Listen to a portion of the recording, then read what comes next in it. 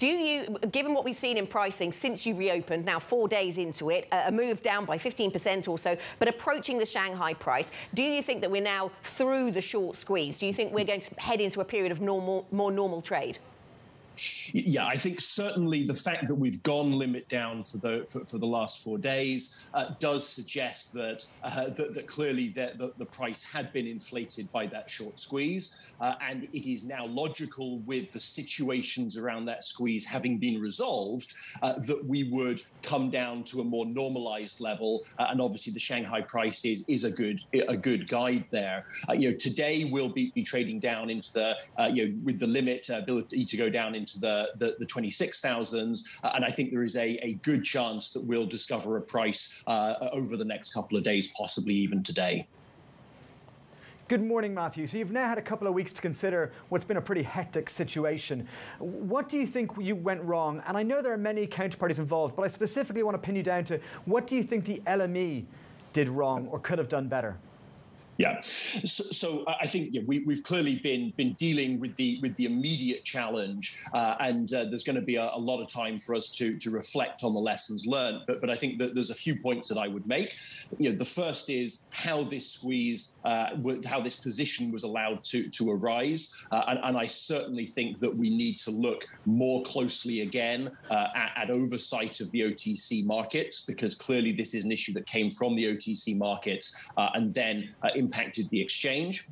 Then, as has been well publicized, we have had challenges in delivering our price limit. So in order to bring the market back to normality, we needed to make technical changes to our systems to allow to limit the price going down on each day. And that's not something that the LME has ever done before. And we worked very quickly to bring in that price limit technology. And we clearly ran at that hard so that we could get the market reopened. There have been some well-publicized glitches, which I don't think have made a difference to the fact that we just went limit down each day, but clearly have been embarrassing for the LME. Yeah. And again, that's what happens when you have to deliver these things at speed to reopen the market.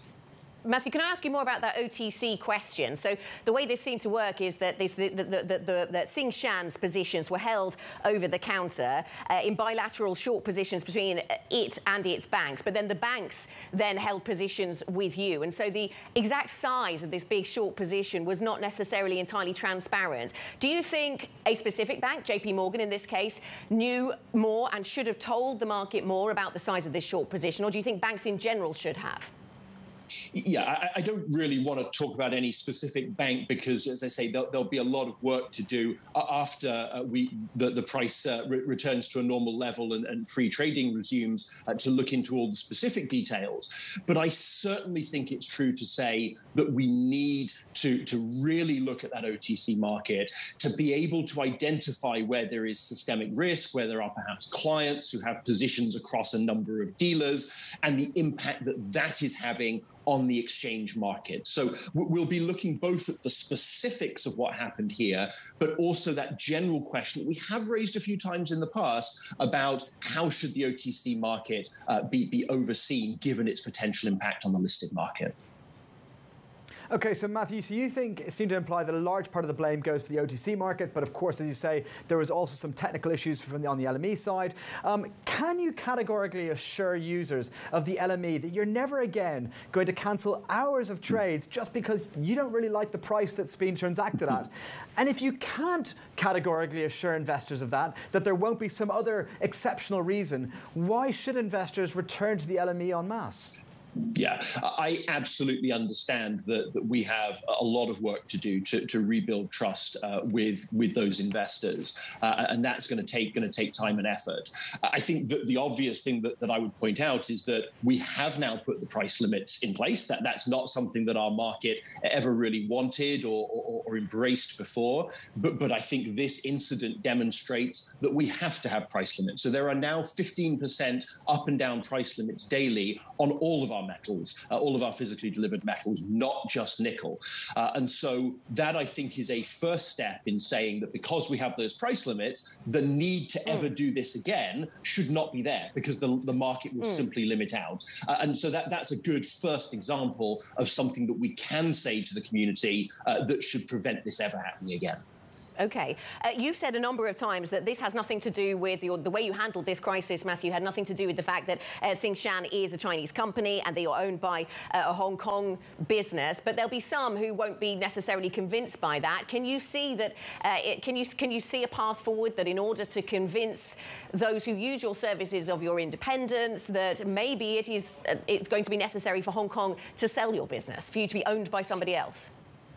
Yeah, well, I'm not going to, I can't talk to Hong Kong Exchange's intentions, except to say that Hong Kong Exchange have, I think, been and are an extremely supportive shareholder and parent of the LME. They have invested huge amounts into our business, into our modernization, and they have, I think, been a hugely supportive owner for the market. So I think it would be a shame to discount all of those good things that have been done simply because there is this suggestion of Chinese influence, particularly since, as I've said before, I simply haven't seen that. Right? You know, we were talking about a very large Chinese client, but that's perhaps not surprising given the importance of China in the global metals markets. If there is to be a big client, there is a very strong probability that they're going to be Chinese. And just to re-emphasize, the reason we intervened was not because of the nationality of the client. It was because of the size and the systemic impact to the client, and we would have done that whatever their nationality.